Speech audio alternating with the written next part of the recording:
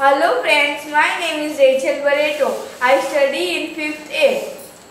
I am 10 years old. I study in Marina English High School.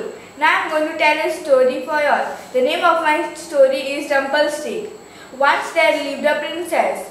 His father was a very stupid man. He wanted lots of gold. There were lots of rooms in the palace. One of his servants told the princess to do something and fill the full room with gold coins. The princess was locked in the room.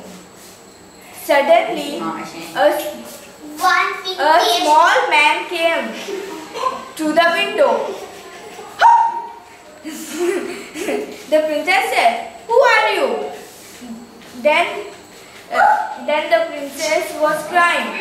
Then the small man asked him, "What's the matter?"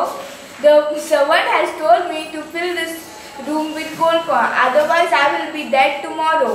So the small man helped her. And then when the small man did all the work and filled the room with the gold coins, then the young man said, "What will you give me in return?" The princess said, "I will give you my ring." The next day when the servant saw the gold coin filled with gold coin in the room, he was very happy. He wanted more gold coins in another room. Then the princess was locked again.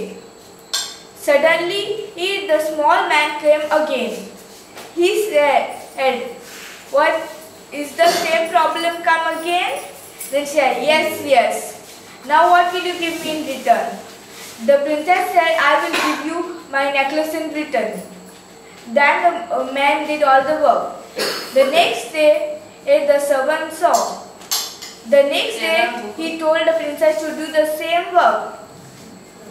And on that day, the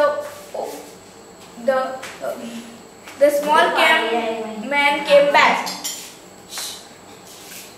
He said, "Now what will you give me in return?" The princess said, "I will give you my firstborn child." Then the man did everything. Then when she was married and she had a firstborn baby, he told her, "Come on, what you had promised me, give me back." The princess said, "No, I cannot give my child to you. This is my firstborn baby." Then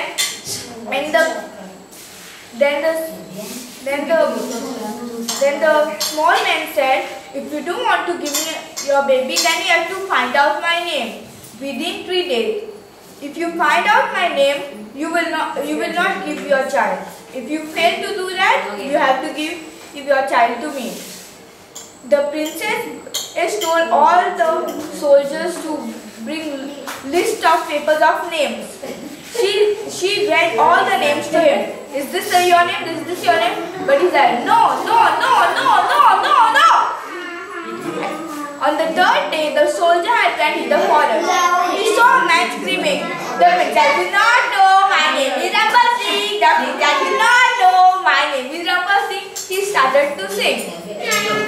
The soldier heard that and he asked the princess, "Princess, what's the matter?" The princess told him everything, the whole story. And then he told that young man's name is Rumpelstiltskin. Then the princess told him, "Is your name Rumpelstiltskin?" The young man shook his head on the wall and said, "Oh no.